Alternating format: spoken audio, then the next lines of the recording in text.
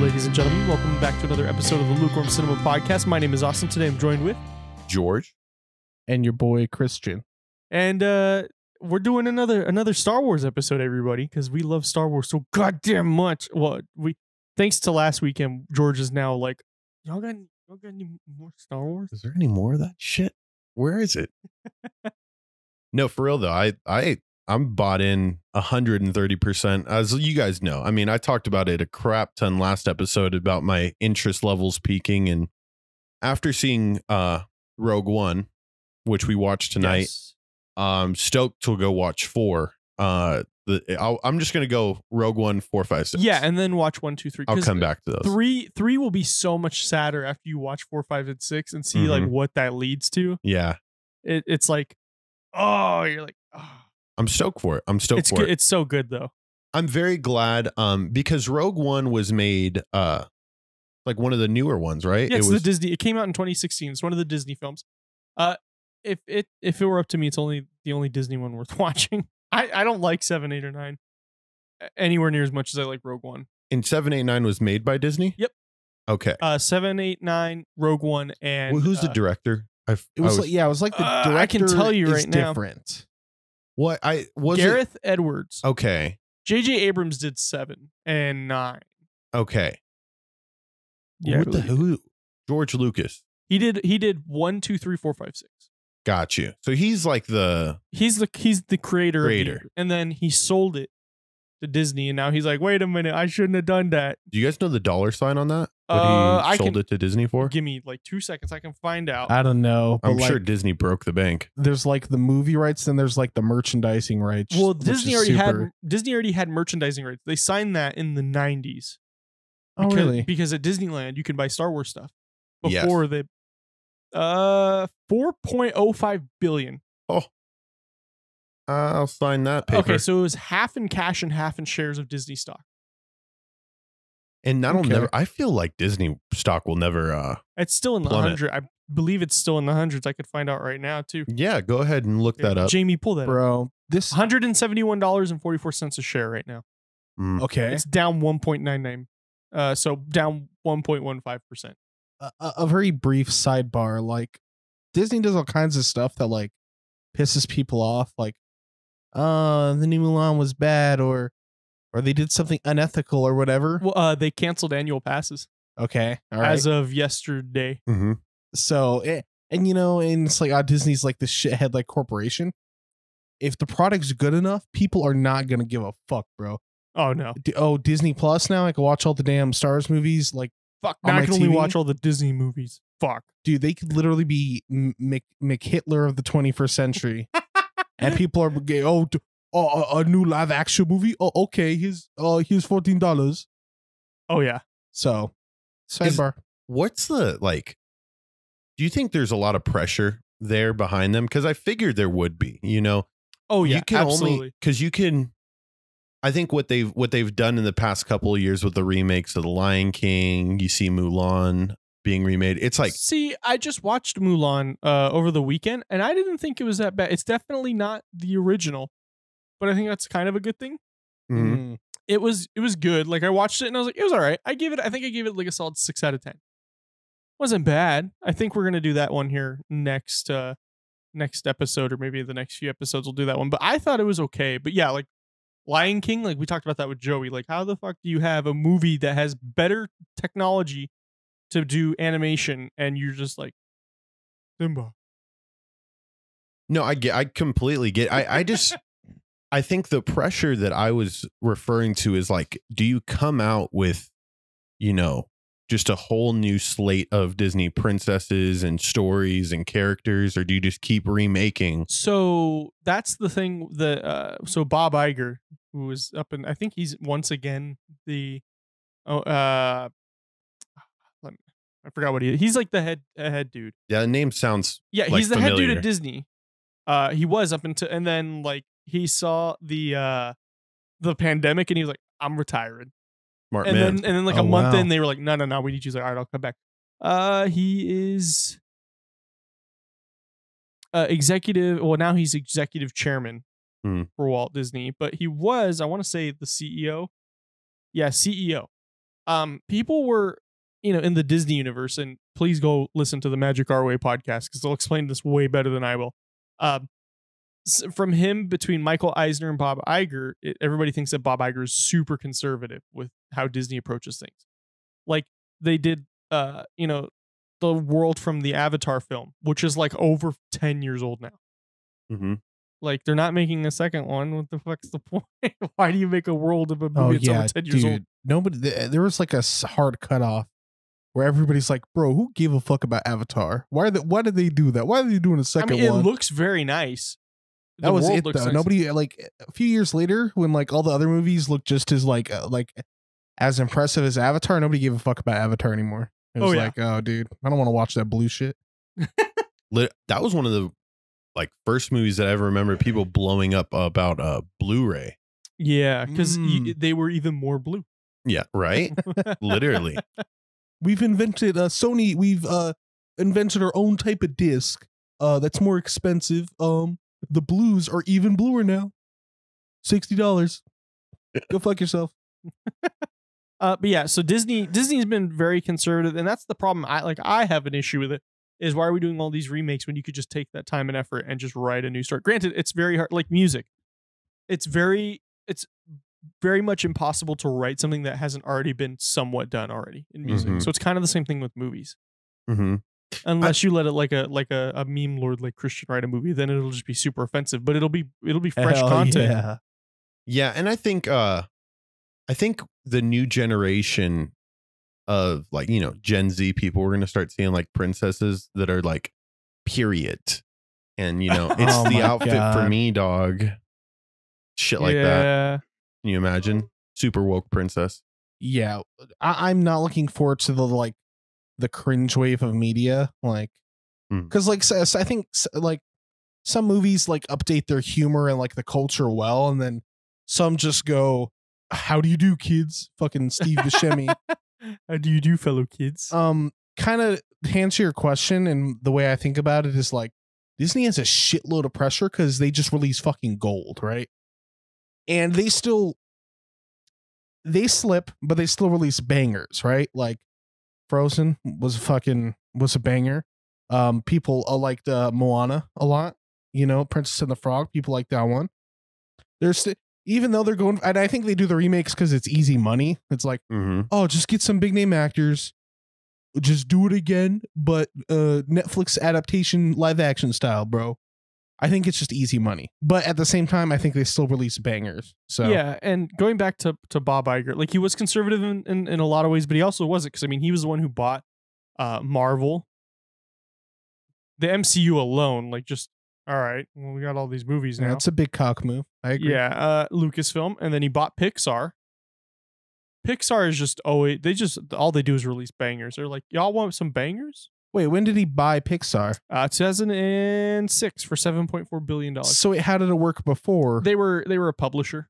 They would, we'll publish your movie for you, but they were still working independently of Disney. Okay, and then the question, which isn't necessarily related, how big is your... No, just kidding. I always get confused with Pixar and Disney animation. Do they have any overlap in personnel? Like, they might, because it's like Frozen isn't Pixar; it's Disney animation. Lamau, right? Yes. I would have to do more research into that to see if... I'm pretty sure they've had some people now that they're a part of Disney. Yeah, you get you said the words like $7 billion for Pixar there, and that's even more than Star Wars. Which is for Lucasfilm. That's not even just Star Wars. That's Lucasfilm. So now they own the rights to Indiana Jones, like those really old video games that were point and click adventures by Lucasfilm, LucasArts. It's crazy. That's crazy. But you said it, man, and it's like they're just throwing around these insane portions of cash. And it makes you really realize how powerful Disney is. It's not just... And how broke I am. In the States, it's worldwide. Bro. Oh, yeah. Disney is everywhere. Disney has parks in... concentration camps. For all those little... Just Mickeys. Yeah. The Disney studios are actually... they're going to be FEMA camps. You see, they got a deal. I don't know. Somebody on the internet's probably already fleshed that theory out by now. 100%. Yeah, probably. I wouldn't doubt 100%. Anyways, let's get on to Rogue One. George, I think what piqued your interest on this was how, Francisco, Christian, and I all kind of said it's very Saving Private Ryan-ish of the Star Wars cinema universe. And real quick, I know you have questions, but I have a question for you. You've only seen The Mandalorian, which is already, I think, pretty violent, which is awesome for the Star Wars universe. But how did you feel seeing Rogue One in comparison to like The Mandalorian? I'm starting to see the story unfold, which is what I really wanted from this. I really wanted to start to get the whole scope as to, just how big the Star Wars galaxy is and how deep the history is. And I think that's the coolest part for me, is because like I'm a history buff kind of guy. I love things that are nonfiction. And to see that, although this is all fictional, there's such a deep story behind it, which actually is like where I think the world could head to. And I always used to hear people say, Star Wars is what the world is going to be like in, I wish 100, 200 years, which I don't think it'll be that soon, but I think eventually you're going to reach a point where if intergalactical travel is ever a real thing, you're going to start to see these kind of stories unveil. And it's part of one of the questions that I have, it's just like, it's such a fighting culture.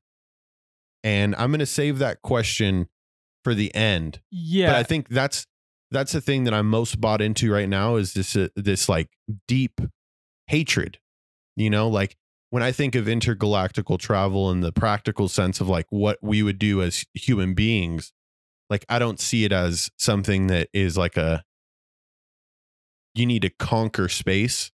It's more of like we come together and we are able just to create like a peaceful galaxy, which this is not, which I'm getting. Which, is par for the course with the timeline that you're currently in the universe. Mm-hmm. So you'll see different aspects throughout. But before we get to the questions, I know Christian had some points he wanted to talk about with this film.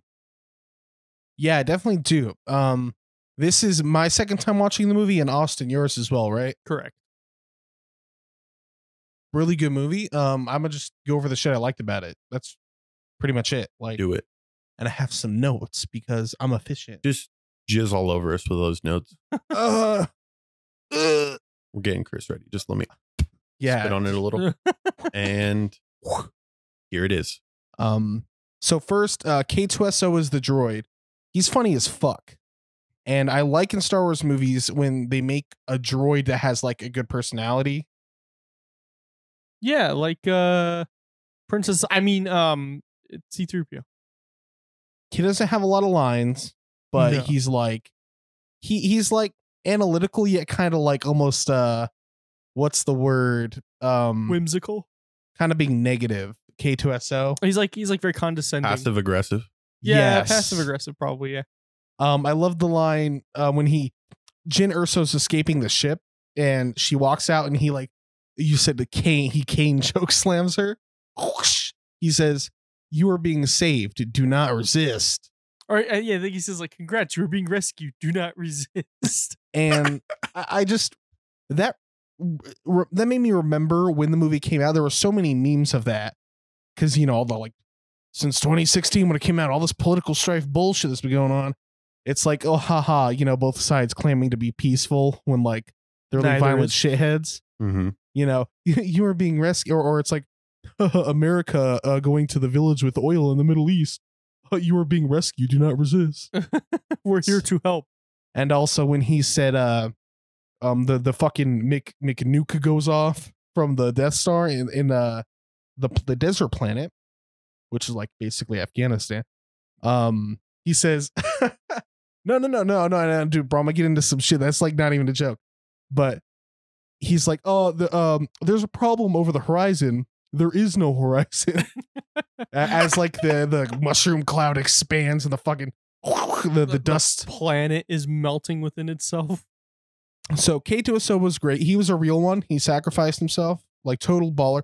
I liked his eyes, how that you could kind of see like the little panels in the eyes like flick back left and right. Right. That's a really, really good design in both machines and monsters, I think of something like the Hellboy movies. Yeah. Where like they design the monsters. The fish guy has these respirators, so you could kind of see when like his breath gets uneasy.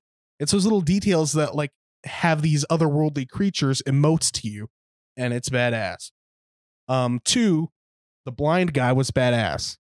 I like that what they did is they expanded on the concept of the Force in a way that's not just like, oh, you have the Force, you're just a Jedi or nothing. It was almost like a religious. I mean, the Force has always been like a religious thing, but it was more of like I pray to God, God's gonna help me. Yes, 100%. That helped me too when I was like, it's connotating human world to that that fictional reality, right? Like it really helps me understand how much people love the Force. Well, I mean, like outside of him, like you just hear people say like, "May the Force be with you," but like only really like Jedis are really like, "Oh yes, the Force." I get, but yeah, it's just weird to me. You know what I mean? It's like they're praying to this being. Yeah, and because that's what the Force is. The Force is like a sentient. It's like a life form almost. Mm-hmm. It's like the collective of everything in a way. Yeah, there's good Force, there's bad Force, there's like Air Force. Yeah, Air Force got them Air Force 13s on my feet, bro. In Star Wars 2000 fucking 48. Hey, Darth Vader, post up, bro.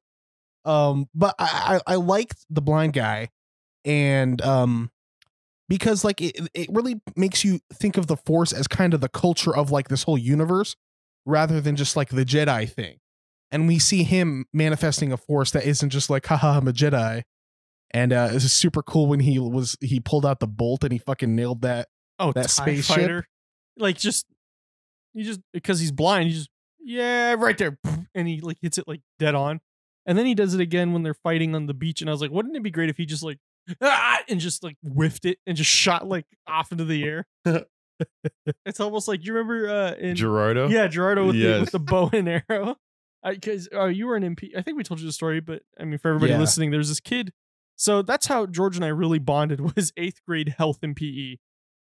And there's this kid, Gerardo, and like, I don't know, I think he works at like a T-Mobile now, but he could also help you with archery. Yeah, I don't know about that. So in health, we were doing archery, and like we would all line up in these lines on the field, and there's a target at the end of the field. And the teacher was very specific. He's like, if you shoot this at anybody, you're instantly out. And he would like yell "hole" and then just do some dumb shit. But he went "hole" and then just like arrow rouletted it up into the air. And we're on it was like, I think I was want to say it was like Philip, you, Dennis, myself, and Gerardo in one line, and we're on the far right. And he aims to the left and just goes up. And I'm surprised he didn't hit anybody. But like 2 seconds later, he's just like, all right, come on, Dean's office. Middle schoolers are more dangerous with bows and arrows than a blind man in Star Wars. But I was imagining that though. I was imagining he's just like, the Force is with me, shoots his friend in the back. Serious, that would have been hilarious. Or he just completely misses. He just shoots like that way, and they're like right in front of him. That's what happens. There's a lot of interference in this area. If you don't go to church every Sunday in Star Wars and you pray to the Force, that's what happens. Like if you're like a fake Forcer, fake Christian, bad things happen when you just trust the Force too much.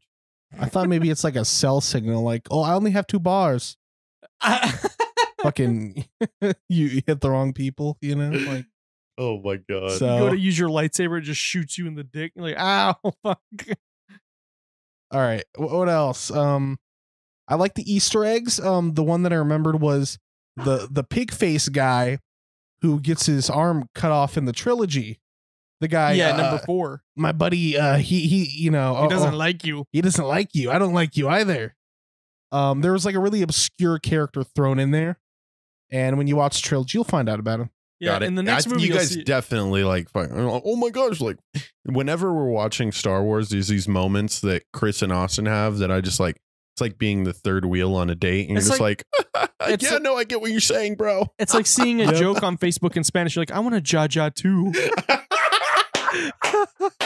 But hey, I'm just glad they're having a good time. Okay? That's why you act, because I originally I was like, you guys want to do Mulan this episode, and George goes, I tried to watch Rogue One and I mad lost. So can you guys just come watch a movie? And that's why he just wants to hear us fucking geek out for an hour. I do. I low key like love it, but what else? Chris? What else do you like, brother? Okay, 2 more things, and then I have like a fucking like essay, like a tangent. I like it. Vader was totally fucking badass. That's my thing. I was gonna say Vader at the end with his dramatic ass. Let me turn off my fucking life support.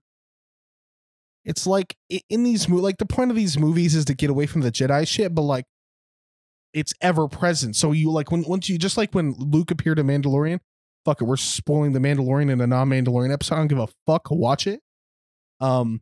It's still badass. You know, he fucking lights the lightsaber and he fucking choke slams the guy into the ceiling. Then as he walks like through the hallway, he casually whoosh, and cuts him against the ceiling. She was badass. Okay, the whole thing. And I like that he was like, he actually had lines. He was characterized when he was talking to White Cape and McGee earlier, whatever his name was. Mm-hmm. Super badass. Krennic. Yes. Krennic, his name? Okay. Yeah. I was going to call him White Cape. I have IMDb pulled up right here. So yeah, it's Krennic. I remember because you told me. Right. The CGI in Tarkin and Leia, super impressive. Super amazing. Especially when you look at like Luke, who was just shown to us a month ago, compared to something that was done for a little over 4 years ago. Like, holy shit. Yeah, I was completely blown away when you said it was CGI. After a minute or so, like, of you like, okay, this is CGI, you really start looking, and then you can start to see it. But if you didn't know. If you didn't know. We're gamers, you know, we see it. Yes. But it's just very impressive and scary what we can do now. Leia, I thought looked even more realistic, but like she only had like one line.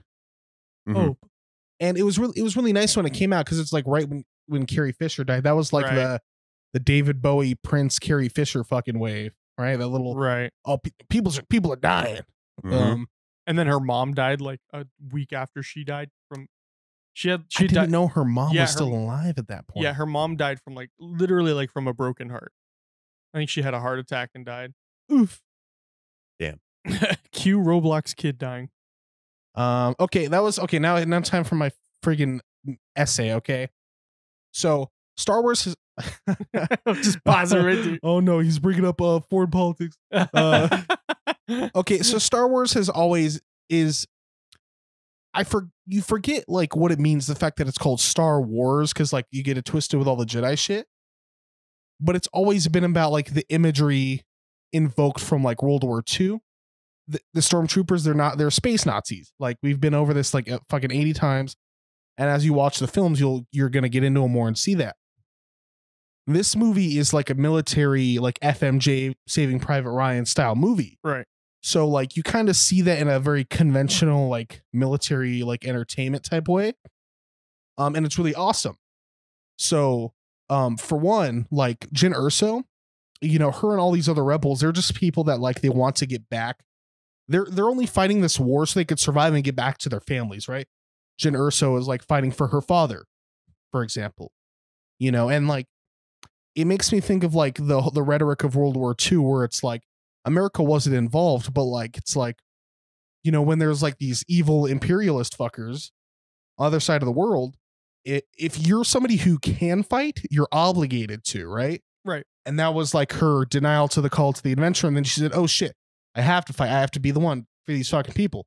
And she was baller fucking 360 no scope the fucking station and, you know, badass.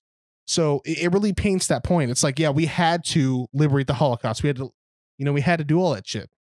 B, when the Death Star was first used on that fucking Afghanistan planet, I don't even remember what it was called. And I think that wasn't even full power either. Oh yeah, they used like a fucking, that was like a Fat Man bomb, right? Mm-hmm. But notice they used a mushroom cloud. Okay, super deliberate. It's like, oh, you know, weapons of mass destruction, definitely evoking the imagery of Nagasaki and Hiroshima. No, you know, no doubt about that. You know, and it goes into the message like, weapons of mass destruction should never have been created. You know, they're like inhuman, and then notice right after they fire it, right? They obliterate the whole planet. It shows the room with all the Empire fuckers, and they're just looking in like silence. They don't know what to think. They don't know if to be amazed or afraid. And it's just like when the bombs were dropped on Japan and everybody just kind of watched in silence, you know. It's definitely they're definitely playing with that same historical thing, which is always awesome. Because while it's fiction, you know, it's still like a real kind of story they're kind of trying to paint to us. Okay, the Middle East planet. Okay, this whole thing, World War II, it's about like the military industrial complex that started from World War II, right?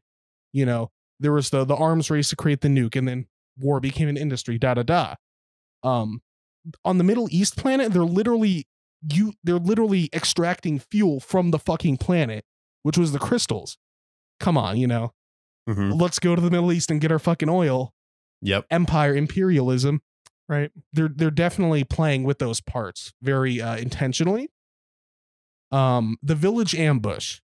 Dude, totally like Middle Eastern like war shit. Like, oh, there's like the insurgents and, you know, they take down the military convoy. Definitely doing that on purpose. And then right when they got to Scarif, the island planet, you fucking said, oh, it's like Iwo Jima. They totally did that on purpose. Yes. Because they're playing with the same, you know, type of story there. You know, with the war in the Pacific Theater, you know, fighting the Japanese. It even has that kind of archipelago thing going on. Like when we fought the Japanese, we were island hopping from island to island. And you know, the whole island was beautiful. It looked like a fucking resort, but that's kind of a sidebar. You know, they play with the points like, imperialism is bad. Having a military industrial complex, it's bad. I like how we see these real world issues kind of leak into things. And that's the end of the essay. It's badass. Well done. Very nice. I give that, you got a C. You still need to make up 3 assignments to pass the class. Ah, shit. All right. Time to plagiarize. Dude, if you ever have a history teacher and he loves Star Wars and you write, and there's like an essay about World War II, you just be like, all right, Rogue One. Literally 100%. You'll pass. Dude. Well, and to preface that, George Lucas literally said, yeah, I modeled the Empire after the Nazis. When he made the first Star Wars films. Yeah, he was like, yeah, literally, these are supposed to be Nazis. Honestly, you can't. I think this goes back to when we're talking about like Disney recreating stuff. You know, there's certain things in life and our emotions and our feelings that, you know, you don't need to think about reinventing the wheel when it comes to it. You know, it's happened already. You know what I mean? And you just present it in different fashions and in methods that will intrigue the youth and intrigue everyone's like mind on like everyone who loves space. So no, I think you nailed it, man. So I know you have some questions because while I'm looking at this IMDb page, there's some they call it goofs. Ooh. So some issues they found in the movie. Okay. So I figured I'd say that for the end. Okay, yeah. So I'll hop in. Thought immediately right off the jump, it's nuts that the rebels were taking Jin to go kill her dad. It was like at first. Well, they weren't. One general was saying, go kill the dad. Everybody else was like, we just needed to get information from him. Yeah. But that one dude was like, we need to kill him because I'm a white man and I have a Napoleon complex. I don't know, probably. But at the same time, too, like I could see where that guy's coming from. It's like, hey guys, did you not just see what just happened over here? Yeah, like it's murder very him, please. It's very clear, like, yeah.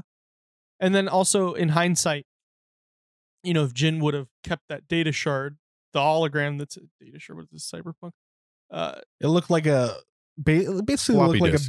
a big ass floppy disk. Well, I'm talking about the little thing she had where it had her dad's hologram and it was like, oh yeah, Jin, I put you in Tampico. Mm-hmm. But Should it we was call the juice? But yeah, like if she would have kept that, then they probably would have been like, all right, don't kill him. But then they didn't have it, and even like the wee dude, the French dude, was like, yeah, you don't have it. Well, you don't have to explain that to me. You got to explain that to them. Yep, 100%. So I'll move on to my next point here. This kind of ties into that whole tangent that you went on, Chris. I'm surprised you didn't touch on it. There's a point in time where the Imperial side is trying to like interrogate this one guy and like extract the data from him because he was helping out the rebels, I believe, at the time. The pilot is who I'm talking about. Well, the Imperials weren't doing that. Saw was. Yes. that's just like a gorilla. Yes. faction. Okay. There we go. I had it flipped. So they used like this octopus thought sucker thing, which I first immediately thought, because Austin was like, "Oh, George, this is going to get really like intense here and grab, like, you know, like they're going to really mess with this dude." So at first I was like, tentacle porn, but then I was like, George, It's a get Disney your mind movie. out, get your mind out of the gutter, right? And the way that this octopus like puts his tentacles on this guy's head and everything, it made me think of two things. It made me think of electroshock therapy, Right. which I've seen in like, you know, American Horror Story and stuff like that. But then I thought even deeper once we started getting into World War II stuff about like MK Ultra and how they would give Ooh, people yeah. LSD, you know, to like, you know, lower their inhibitions and like just spill the beans on everything that's going Some on. like Cold War truth serum tears shit. Right. Yeah. So, and I was just like, there was definitely some tabs of LSD on that octopus's like tentacles, and like he just shocked it into his brain. Operation Midnight Climax. Because like, and it's funny, even after the dude gets like his freaking brain sucked by this octopus, like you can still see him like dazed from it. And I'm like, oh, he's coming down from an acid trip right now. 100%. Yeah, George goes, that octopus had 4 tablets of acid on him. Literally. Probably even more. But that was all done by that Saw Gerrera dude. How prevalent is he in the earlier like 1, 2, 3? Never. You Never? don't see him until that movie. Got you. He's in like, I think in the Clone Wars series, and then he's also in the Fallen Order video game. Okay. Yeah, a 'Cause lot he of these was characters you never see again. He was a badass character, which I thoroughly enjoyed his presence. He gave me like a Call of Duty-esque feel. Right, yeah. You know, he's just doing this Mason. because everyone's wronged him and he's trying to right all the wrongs Right. in his life. Excellent. You mentioned it a lot throughout the film that a lot of the ways that some of these stormtroopers were dying were very unconventional compared to what George Lucas did in the earlier films. Like one thing I noted was Jyn hit a no look nut shot on a stormtrooper. Like a literally like no look behind her back, just fired a perfect nut shot. And I was like, that's funny because clearly he got hit in the nuts. And then you said like, oh, they're getting headshotted throughout the rest of the film. There's a scene where they just walk up and blast him in the head, and you see it's like a Schindler's List scene. Mm-hmm. And like you don't see that in the other Star Wars movies. I mean, and that's not to say they don't have their graphic moments, but like I feel that's the one thing Episode 7 did well was like humanize stormtroopers. You know, with Finn, like you see like the shit that they deal with. It's like, holy fuck, what am I doing? Mm-hmm. So it's like that. But yeah, like I feel that Rogue One is the most graphic besides maybe the Mandalorian. 'Cause like Mandalorian, like gives, like I said last week, gives a dude like the Vietnam treatment with napalm, Mm-hmm. and then he snaps a dude's neck. But like you see like somebody walk up and just headshot a stormtrooper. Normally they would just get shot like in the torso and just fall over, and that'd be it. Yeah, no, but I think it adds a sense of Of depth and realism to it. yes, which I loved. Next question I got, right? Was the Death Star like there beforehand, before Rogue One started, or was it like, because I know you mentioned at the beginning that first scene of Jyn running away and the dad, what's the dad's name? Yeah, it starts with a G. Let me go back. Mr. Urso. I don't Mr. remember Urso, the name. it's like His name is Galen. Galen. Galen, yes. So I know you'd mentioned that was a flashback. Is that a flashback from like 1, 2, and 3? No, that's like a flashback from like 15 years before that. Okay. I forgot how many. I think it's like 18 years in between Episode 3 and Episode 4. Because like this is gonna spoil it for you, but like Luke is born in Episode 3. Gotcha. And then in Episode 4, you see him. He's like a teenager. Mm-hmm. Okay. So was my question the Death Star? That's the first appearance you see in chronological order. The first appearance you ever see of it is in 4. But in 4, it's fully operational, and they like completely nuke a planet. That's why we're like, holy shit, the fucking Death Star. Yeah, Yep. You don't see it in 3 because it's just not there. Mm-hmm. I don't want to say anymore because when you see yeah. 1, 2, and 3, you understand, oh, okay, this is how much shit went down before they even got to the Empire. Mm-hmm. So that answers that. I felt that the scientists that were like creating all this, there was a scene in which they were fighting for credit. which I found absolutely Oh, hilarious. it was Tarkin and White Cape. yeah, I literally just had his name. Uh, Oh, the K. Krennic. Yes. Because Grand Moff Tarkin was kind of just like, yeah, that's cool. I'm taking control of this. He goes, no, this is my creation. This is what I'm doing. I'm in charge. I think they're almost the same rank. I want to say they're the same rank so they can like have that rivalry. Mm-hmm. And then yeah. Because I was like, are they fighting for who's more evil? Are they fighting for who's more badass? Or are they fighting based on who's got the bigger dick? Yeah, it's Like, the that's- last one. It's totally a dick waving contest. Like I figured. I did this and Grand Moff Tarkin's like, bitch, I'm back from the dead. I'm fucking CGI and I'm still winning this argument. I love the crispy white capes. White capes look super cool. Imagine the dry cleaning on those though. I was going to mention that there's a couple of things in Star Wars that I don't see too often, and dry cleaners is one. And everyone's always got crispy outfits. Well, of course they do because Disney wants them to. Yeah, good for Disney. Good on them. Good on them. But you said there was some dirty stormtroopers. Yeah, because you were like, I thought were just fucking yellow. Yeah, they're the scout troopers, so it's supposed to be like a ghillie suit kind of thing. It's supposed to be like camouflage. Franny's gonna yell at me. I already know he's gonna yell at me. Like I'm already anticipating these messages coming in and be like, "You dumb bitch." That's not what the helmet stays on during sex. But anyways, as I said, so those are scout troopers. Usually they're more camouflaged, to blend in, or they're like in episode 6, they're like bright white, or like in the Mando, the one that punches Baby Yoda. Those are scout troopers. Got it. So since they're in Iwo Jima, they're probably blended in. They blend in with the sand. Yeah, they got that like sand color because they're on the Mick Island. Yeah. So leading into like how crazy these freaking nukes were, and like I was just thinking about Jyn, right? Like her whole life. I think that's just the funny thing about movies, and then me just thinking too practically and about timelines and everything. It just seems like she got pulled out of jail, and then she went to go on the mission to like see her father die. At the same time, right before seeing her father die, she almost died from a fucking nuke. And I was like, just a typical Tuesday for Jyn. She dies on Wednesday. She dies on Wednesday, bro. Her whole life just in a prison cell and gets taken out. And then all this happens in the span of, freaking 2 days, it seems like. Yeah. But that was what I thought was kind of funny. Where do the French people come from? What planet are they from? Because Frenchie was kind of cool. The Surrender planet. I don't know. Just like all the British people too. It's supposed to just be like forced diversity. I think Joe Rogan talked about forced diversity. No, that's what Joe Rogan called it. Really? Yeah, he called it like forced diversity because they're just like, look, we're gonna do this because we can. I think that like I don't think European like in this brave new world, I don't think any type of European counts as diversity anymore. No, it's like if you're a type of white, that's not diverse. So. I thought I didn't mind it. I'm not annoyed by British accents or anything like that. I thought there was a black guy that was supposed to be like one of the main characters. Or am I thinking of a different film? No, that's Finn. That's from 789. I swear I saw him like in the commercials or previews for Rogue One a couple of years ago when it was coming out. Or is he in the movie Solo? No, that's what's his face? That's Lando? Yeah, Lando, but that's the rapper. Ray J. No. R. Kelly. Till 2005.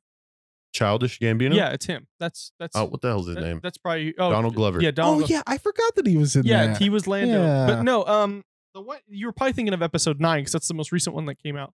Yeah. And that's Finn. That's yeah. I forgot his first name, but Boyega is his last name. Yeah, John Boyega. Yeah, he's British, but he puts on an American accent for the movie. Awesome. Which I think is interesting. That would just throw everything off. Yeah. Also, right? he's also kind of like with that forced diversity like backfired because they're like, look, we have a main black character, and then they just kind of go, nah, this white girl's gonna be the main character. Haha, it's like, well, it's the diversity wars. Black, and then you're getting toppled. Here's a woman. You know what I mean? Which so good characters. Why is it called the Death Star and not like the Death Sphere or the Death Orb or the Death Circle? Because it's cool, dude. It's badass. I don't know. I mean, it's probably the size of a star. Oh, I get that like now. The sun I didn't is make a star. that connotation. But I was just like, this shit ain't shaped like a star. Why isn't it called the death orangutan? I think the death orb is kind of sick. Death orb. I have a theory that I just thought of, so it's very well researched. Everybody get ready for an MLM, Lovely. multi-level marketing. All right, guys. So you get in on the bottom level. So now imagine you're on one of these planets that gets fucking destroyed. If you look up in the sky and you saw the light coming, the laser beam directly going towards the planet, it'd probably look like a star, wouldn't it? Right?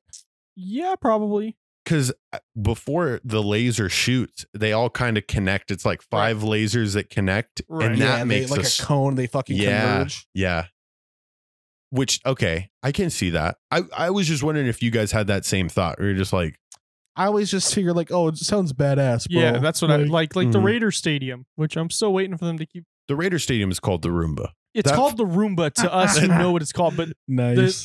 the coach keeps calling it the Death Star, and Disney's like, go ahead, Keep doing that. keep doing that. You want to be the Las Vegas broke. Go ahead and keep saying it. God. So there's some things that I just feel like I don't see during in all the Star Wars that I've watched so far. First thing is like drugs. There's no drug presence or anything that I've seen up to this point. The only thing is like alcohol and a bar scene. Because like Franny said last weekend, George Lucas originally made these for kids. Mm-hmm. There is like a hint at cigarettes in episode 2. Obi-Wan is like in a bar and he goes, you want some death sticks? And he goes, I don't want any death sticks. And he goes, you don't want any death sticks. He goes, you want to go home and rethink your life? He goes, I want to go home and rethink my life. Like he uses like the force powers on him and makes him like not want to do death sticks, which are just cigarettes. Dare, Okay. What Dare did to us. Literally. But failed. Failed. Yeah, But I was about to Obi-Wan say. did it. Obi-Wan is the Dare program. So drugs was one. Coffee is another one. I don't know.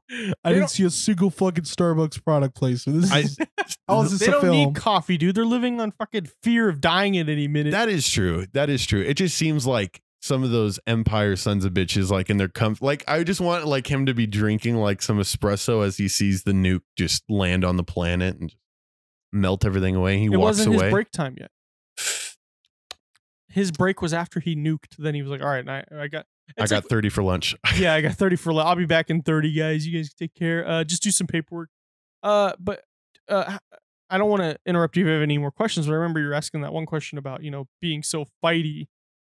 Mm-hmm. And like the answer to that is in previous movies, it's still fighty, but it's not like as fighty. Okay. It's not war. It is It's war. more Jedi shit. It's war, but it's war on the scale that we have war now. Where it's just kind of like, Very- we're invading that place over there, and it's just 2 sets of people fighting. Got you. Like battle. Yeah. Where you're seeing now is kind of like, hey, it's almost like a World War II kind of thing. Like we all Yes. have to get fucking involved. The first 3 movies, it's kind of very much like, oh, the rich people are like, there's a war.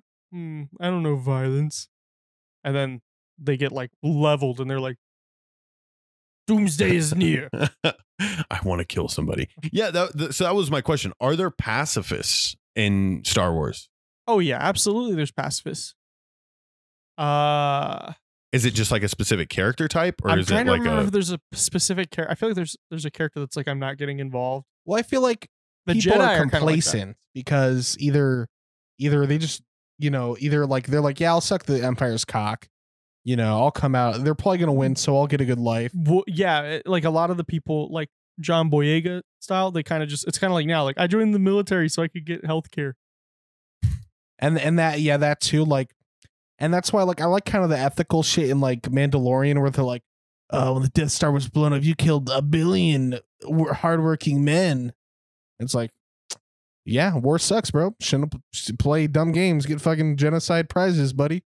And then there's also people who feel helpless, like reasonably so. Like they're like, yeah, we're just gonna try to kind of hide under some rocks. Whoever wins wins. Like- I'll like- sign up for their fucking. Jin's family. Mm-hmm. Exactly. That was why I felt like from them, like they're just like, dude, I don't want to. Can you just? There's got to be someone as smart as me to build this shit for you guys. You guys just please. I'm farming. That original planet that they landed on. If I can live there, Oh yeah.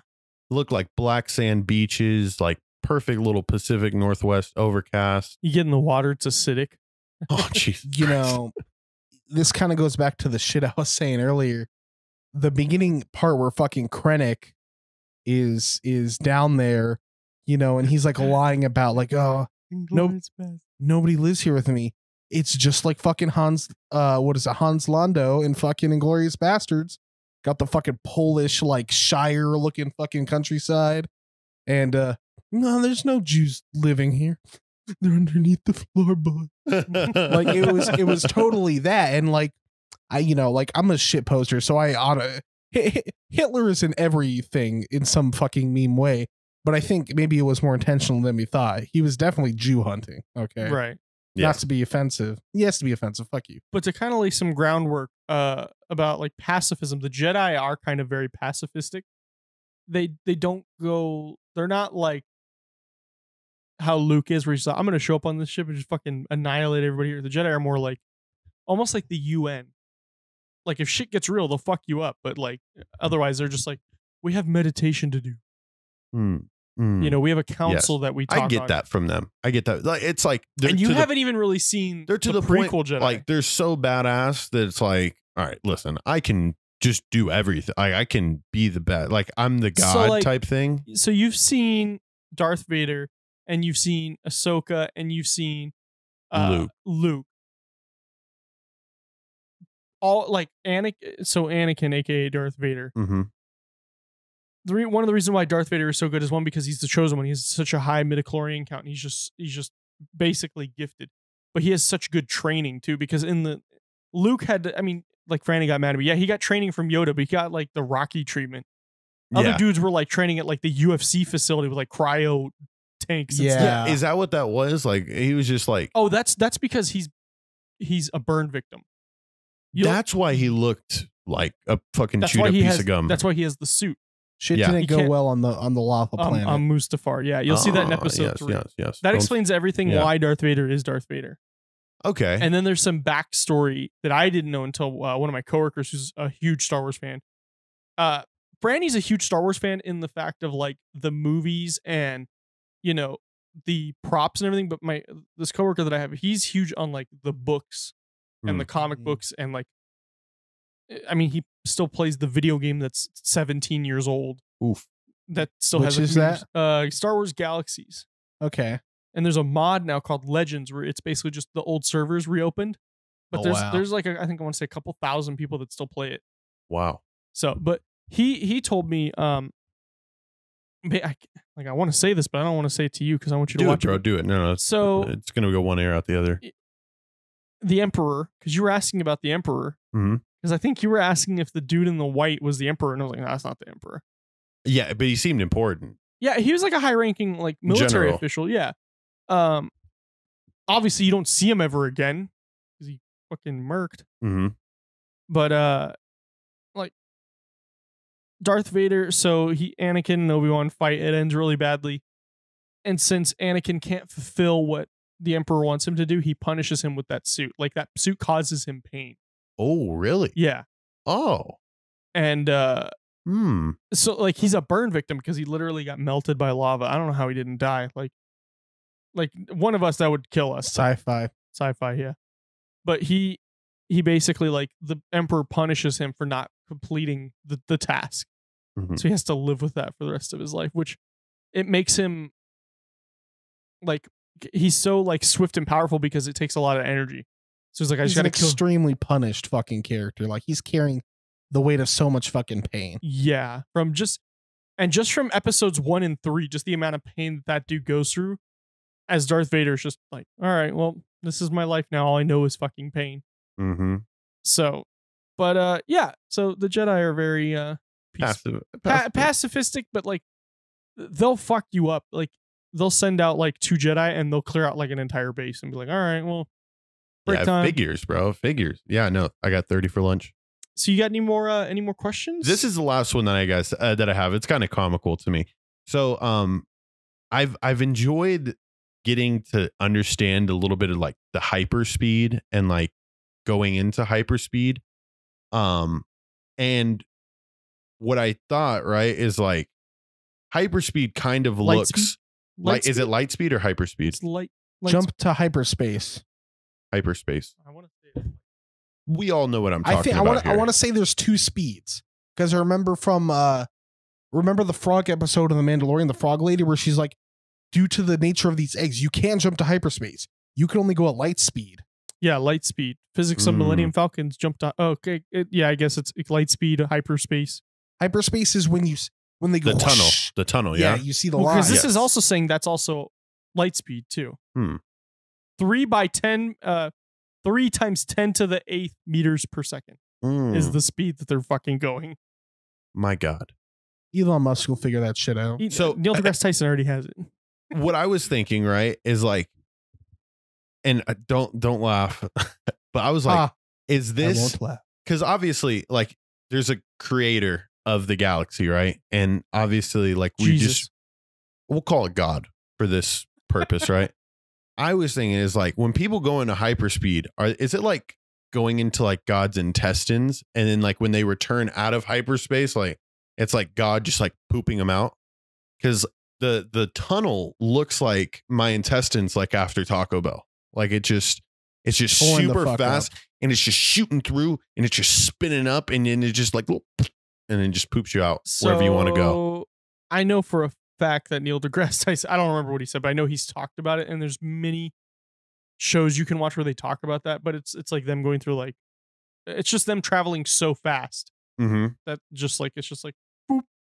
But like, think about like a little deeper, yeah. The people, like the Force, where does the Force come from, right? If we ended up finding aliens, we'd still be like, all right, who made those aliens, right? That's that overarching God. So is hyperspace that God's intestines? And you just like get pooped out wherever you want to go. That's funny as fuck, George. I think it's funny to take an absurd notion and then look at it analytically because it's autistic. Yes. Don't mean a trigger. I just mean slow. I don't, whatever. Intestines. No, I think the only, like, there's no spirituality in Star Wars, but only in the sense that like there's just like the collective unconscious, and that's what the Force is. It's just like, it's everything. It's the life of everything. We're all in the fucking stew. I mean the Force. You know, that's what I call it. It's the fucking stew. And some fuckers, you know, become Jedi Masters. Some fuckers become Sith Lords and do some inhumane shit.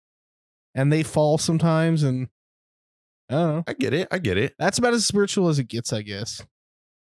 So that's another thing. I don't see churches in Star Wars. I haven't seen any of that.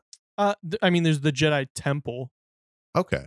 But it's because it's no real like pantheon to pray to. It's just a I think it's accepted, like universally. It's not like, well, because you could see, it's like if somebody's saying, "Oh yeah, I have the power of God," and it's like, no, you don't, and then they fucking like turn a dude inside out from his anus. You're like, all right, you have the power of God. Yeah, I'm not gonna question it anymore. You have it. And you know, Force users legit use the Force. Yes, and that's why I'm like, that's you know, God's disciples. Right, and it's not just Jedi, because just because you have the Force doesn't mean you're a Jedi. You have the Sith. That blind guy had the Force for a little. I don't know if he had the Force or if he was just fucking delusional. he was blind. Okay, he has echolocation. See, he was Daredevil. That's the reason Force. he was screeching. No, I was joking. But I think he just he kind was of receptive to the Force. Yeah, I feel like he was like, it's like one of those ones like, I tapped my chakras in and now I can tell that I'm going to hit a car tomorrow because I'm a Capri Sun. Yes. Virgo. You're a Virgo. I don't know. Oh, and the last thing, no anti-gravity. I haven't seen any of that, and I know that's a Neil deGrasse Tyson probably brings that up at some point in time. I haven't seen any difference. Like, you know what I mean? I haven't seen any difference. I would love for it to be like one planet where, like, you know, there's like bouncing around, you know, like it's like the moon or something, or everything just, it's just being hypercritical. I just haven't seen it, and I was wondering if at any point in time this maybe comes out. But I feel like because there's such an advanced, like, just yeah, like universe of people, they already know, all right, that one's habitable, that one's habitable, that one's habitable. Don't go there. It Right. rains pennies. Right. Well, there's also like in episode 1, there's a city in the ocean. that they go to, and they literally just put like a harmonica in their mouth and they can breathe underwater. Oh, lovely. You remember that That's shit? what harmonicas it's are like, good for. it's like a harmonica. respirator thing. Yeah, and they can just. So I'm assuming they have like just a little thing and just, oh, I can breathe now. The way I look at that is like, they thought of this shit in the 70s, right? Which like sci-fi was actually popping back then. Like it was, Yeah, Doctor Who, like it was on its way, and there was lots of cool shit in that genre. Star Trek, and basically like, every continuity has its own like assumptions, and I think the assumption was like all planets just kind of rhetorically are like Earth in the sense that they are inhabitable and have gravity. It's just that now we have spaceships that can go to them. Mm-hmm. right? I think now if I was writing like a sci-fi thing, it'd be like we had to create the technology to be able to inhabit all these other places and like, do crazy shit, fuck with like the polarity of the planet to like make the gravity pressure not too much to where you get fucking pancaked when we step on through the atmosphere. Yeah. That's how I'd be doing it. But just by you saying that right there, it makes me think about all these fucking space movies that I've seen in the last 10 years. And then sometimes it gets overplayed, like Interstellar or like with the metronome, like every time you hear that little ticker, it's a year on Earth or whatever. You know what I mean? And it's like, it's cool. Like I like to decipher that kind of real. shit. But then I know. But then at the same time, I'm like, you've seen it fuck. before. Yeah, I've seen it before, and I kind of want to see like a laser nuclear bomb kill some people. Well, and that's why Star Wars is cool, because it's not just sci-fi; it's also considered fantasy as well. Yeah, going back to my Lord and Savior Neil deGrasse, him and Bill Nye talked about it, and Bill Nye goes, Star Trek is better than Star Wars because Star Trek is just based in science. Mm-hmm. Star Wars has faith because now you have the Force and all these external Exactly. powers. Like fantasy is like Lord of the Rings type shit, where it's like fantasy. Just think about what you think when you think of the word fantasy versus sci-fi, where it's like this is based on science, even if it's not like achievable science now.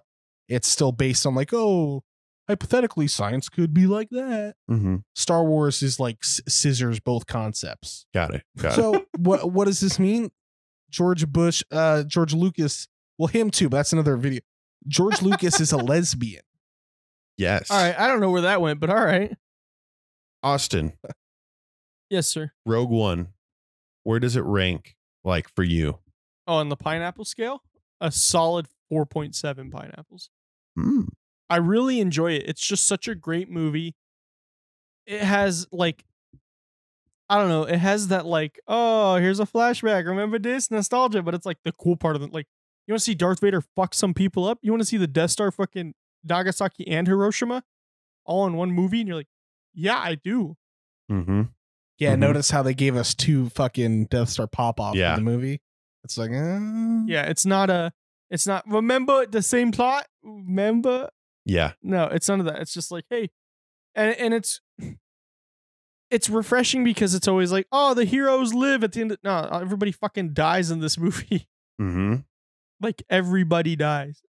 Almost everybody of some importance dies. So my like question to you, right? What do you think they could have done better? Or what would you have like maybe wanted to see from Rogue One? I know you rated a 4.7, but like what takes it maybe to the next level?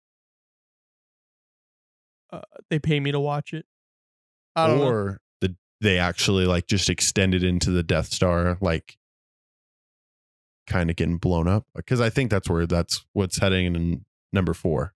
Movie 4. Yeah, but that's like at the end of 4. So you'd have to just basically skip the whole movie. Got you. I really wouldn't change much. I think it was good as it is. Mm-hmm. I feel like we didn't like Saw Gerrera was just kind of like a link point. I understand for plot, but it just felt like you could have totally had it without Saw Gerrera. Really? You could have had the same effect of a movie without Saw. He was a big character that I just hated to see go so early. Yeah, exactly. Like they killed him off so soon. It's just kind of like, hey, oh, bye. Mm-hmm. Mm-hmm. And I like I said, I fucking thought he was badass. I would have loved to have seen him in like one of those final fighting scenes or something. Because I mean that he brought a level of passion to hating the Empire that I didn't really see from any other character. Like everyone was like, all right, we got to stop him, right? That like mutual agreement, like this is bad. We got to do something. It's up to us. But like he like fucking embraced that shit to the max. Well, you got to think a lot of these people probably weren't around for the change of the, the Galactic Republic into the Empire. Mhm. A lot of these people were like, Babies. it's like us with 9/11. Yeah. We don't Yep. vividly remember that day, but we remember like Surrounding things. Yeah. It's kind of the same thing. Like they probably weren't alive, or if they were very young for Order 66. Mm-hmm. Which was like a huge, which when you watch episode 3 is just like a huge, you're like, oh, this is the turning point in the series. Like this is where everything goes to what was originally made in 4, 5, and 6. Got it. So they're just kind of fighting because it's all they know. Was there anything that we missed, like favorite part wise? Because I feel like we hit a lot of like the things that Christian covered mine, which was just Darth Vader fucking being a fucking dramatic asshole for the he did that for us. Yeah, no, I just have to jump it like seeing Darth Vader for the first time. Yeah, you've never seen Darth Vader. Seeing Darth Vader for the first time, I mean, doesn't get any better than I think what they missed for me in that scene. And seeing him was badass enough, and then hearing his lightsaber go off was sick. But I could have done with like a sick ass like metal score type, or like some sort of like build up to just fucking him demolishing everybody. You know what I mean? But like I said with Mandalorian, that's just not very Star Warsy. It's all very cinematic and orchestral. But you got it. I fucking got a taste of it when they were, and Mando in the last episode where they had the Dark Troopers and, the director. Yeah, I know. I'm starting to see it, like where they want to take it. And see, like Star Wars in a whole is pop culture, but I feel like Mando is more pop culture than say Rogue One. Rogue One is just like, hey, here's a movie in this series. It's really good. Mandalorian's like, hey, all these cool people. What do all these people like? EDM. Let's put EDM in here. Fucking trending on Twitter. That's what the Mandalorian is. Literally. All right, man. So Christian, what do you rate this on Pineapples? Then we got to get George's. Okay. I'll say it's probably like 4.2, which is still good. Which is pretty good. It's just that like, okay, looking at Star Wars, we'll say we got this one is maybe, I think the original trilogy is the best. Okay, that's pretty standard. Then after that, I think it's better than some of the prequels. Maybe not as good as episode 3, but Rogue One I might like a little bit more than episode 1 or 2. Definitely more than 1, and I think for me slightly more than 2. And then obviously I don't have to talk about any of the rest of them. No, because they're not important. So, but it's really good. Something that I didn't bring up was that like, I remember I was talking with a friend and he's like, the characters are really boring. When it's a Star Wars movie, you expect a certain level of character development and yada yada yada. And my response to like that kind of criticism was like, they specifically stated that this is a Star Wars story. They made that distinction. They just said this isn't part of the trilogy because guess what, my boyo, this isn't your standard Star Wars movie. This is that fucking Saving Private Ryan shit. Mm-hmm. You know what I mean? And I like seeing like the world building go into these other genres. Obviously, The Mandalorian, we got that badass spaghetti western thing going on. This is like a kind of like bleak war movie. Right. And I think they hit the nail on the head. So yeah, I feel like really good. I feel like they had that more distinction of like, hey, here's all these important people who just like weren't around very often because they had to do things that ended up costing them their lives for the benefit of I'm going to say the plot, because we know where the plot goes. Mm-hmm. But in the world, it's kind of like for they had to get that Death Star plan up so they would know what's happening, how to take it down. So I feel like, to contradict what your friend says, I think it's better that they didn't, because it was like, all right, we got to introduce all these characters. All right, now we got to drag it out 3 more movies, and it kind of loses it. I feel like with them, it was like less is more. Yeah, it was punchy. It's like you see like because like Jyn Erso, her little arc is like, oh, she grew up in a war type situation, and like she was exploited by war. She's either fighting wars or imprisoned through her life, and then you know, she lost her father and she realized like, oh, I'm a fighter, so I have to like carry the torch. And, you know, you see her inner workings and you sympathize with her, and Cassian and all the other characters. You're like, oh shit, I feel what they're fighting for. And then by the time that like they're, you know, her and Cassian are looking at the fucking sunset, and then whoosh, fucking Hiroshima happens. Like it's a really impactful moment, and it's always emotional watching it. So it hit the mark, and it made great continuity in Star Wars. So I'd give it like a good pass. So Excellent. So what about you, George? What do you rate this? First time seeing it, first Star Wars movie. Yeah. It just So kind I of feel like it's even bigger. Yeah. And I almost like I said before, I kind of wanted you to start with like 4, 5, 6 maybe, then 1, 2, 3, then Rogue One. Mm-hmm. But you know, I can't stop you. You can't. Well, I watched 2. I wanted to do it. No, because I started on 1 before, and it wears me out, bro. Like I don't know. It's that old style of graphics and 1, like the first one that was made, or Yeah. episode 1. Okay, so number 4. whichever one just looks old as fuck. Like whatever one was made in 1980. That's the 70s, you mean? Yeah, that's 70s. 4. That's 4, 5, and 6. So it's the Yeah. first ones that came out, but in the series, it's 4, 5, and 6. Yeah. Seeing this, I was definitely like, man, I almost wish that like this was the first ever like Star Wars movie, because I just feel like there's so many different places you can go to it from here. I've been thinking, like, ever since you guys are talking, I've been wanting to give this a 5. I just can't. I can't, because I think about like what goes into my criteria of a 5, and that is like legitly just being invested in every single second. Not saying that I wasn't invested in this movie, but I wasn't invested to a 5 level. Not like Borat. Or like the night before. Yeah. And I'm a comedy guy. I get it. I need that bit of comedic relief. I wish there was more droids out there, those passive aggressive little sons of bitches. I'm going to give it a 4.5. I think it was amazing. It hit all the action that I wanted. I want in the future to hit more on like some serious characters. I feel like Galen, the father, I'm not sure is he portrayed at any other points. Nope. Bro, he seems like one of the most important people that ever worked on the Death Star. And I just want to know, like, you know, because he was working for them before, like how that all tied in. And I felt like we missed that. Yeah. You kind of have to make a lot of assumptions. Well, and you can make those assumptions if you've seen the rest of the movies. Mm-hmm. 1 through, I would say 7, 8, 9, but it's still the Skywalker saga. But 1 through 6 is literally just the story arc. I mean, yes, there's multiple story arcs, but it's mostly Anakin / Darth Vader. Mm-hmm. You know, it's his rise and fall and eventually like redemption. Like, George Lucas made 4, 5, and 6, which on its own has resolution.